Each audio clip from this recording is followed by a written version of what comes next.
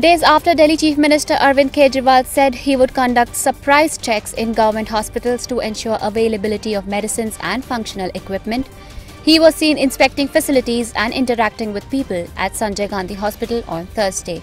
After the Delhi government's review report revealed that less than 50% medicines are available at some of its hospitals, Chief Minister on Tuesday directed Chief Secretary M.M.Kutty to immediately ensure 100% availability of medicines in government hospitals.